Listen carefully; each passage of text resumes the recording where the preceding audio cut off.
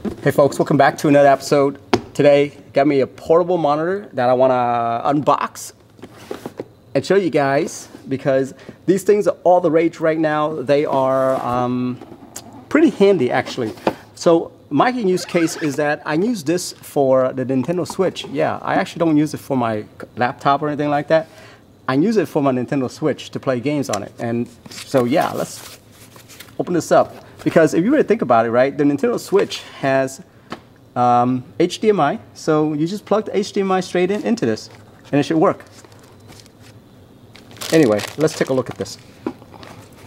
So we got ourselves some USB-C stuff. This is USB-C to USB-C. It actually provides power and video, these cords.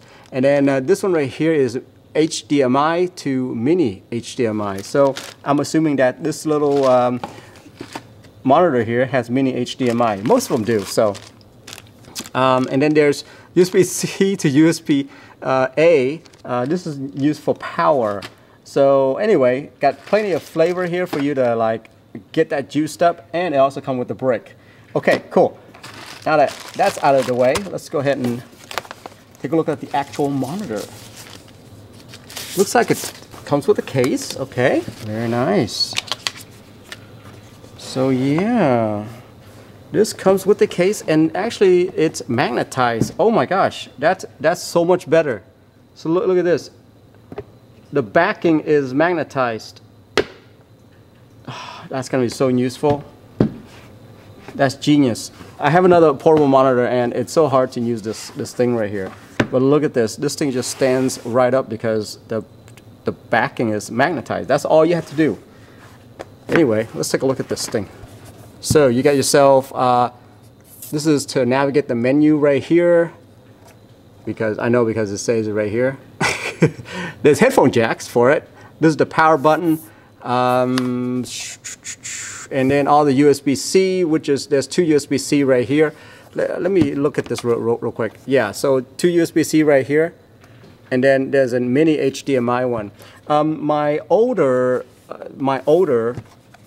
portable monitor actually specify that one of the USB-C is for data and the other one is for power, which I don't get, you know. So this one right here seemed like you can use either one for power or for video.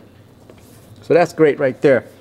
Okay guys, so this is what I'm doing right here. As you can see, this is my use case right here. This is my Nintendo Switch. This is an old one. I've hooked up the USB-C to the monitor, and now I have a really big screen to play with. Looks good. Oops. Let's go backwards. Yep.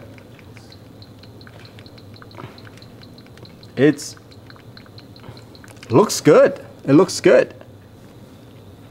Yeah, this screen looks great. I had to turn off some of the lights so that you guys can actually see this.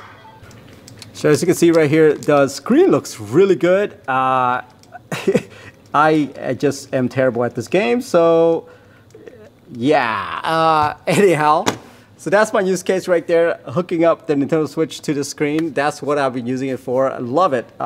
Making basically the Switch a bigger Switch. I wish I can put the controller on the side right here, and I think that's how I would be playing it. But anyway, yeah, that's it right there. I'm out of here. Have a good one. Bye-bye.